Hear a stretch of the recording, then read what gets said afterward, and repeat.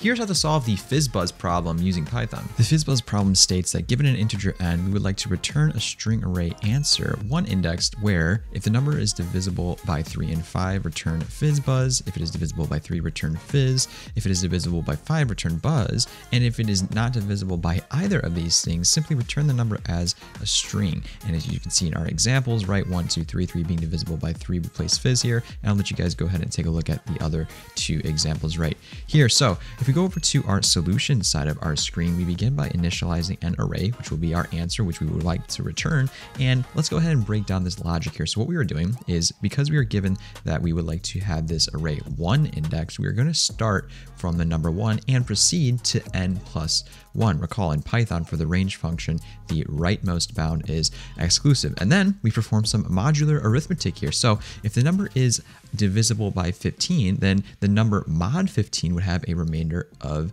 0. And the modulus operator in Python is represented by the % symbol. And so as a result, we would append FizzBuzz. Similarly, we would perform the exact same logic for numbers divisible by 5 only and 3 only. However, if it is divisible by none of these things, we will simply append the number from this range as a string. Thus, we use the string typecasting function, and ultimately we return our answer at the end. And so if we go ahead and submit this problem, you'll notice that indeed we get a successful solution.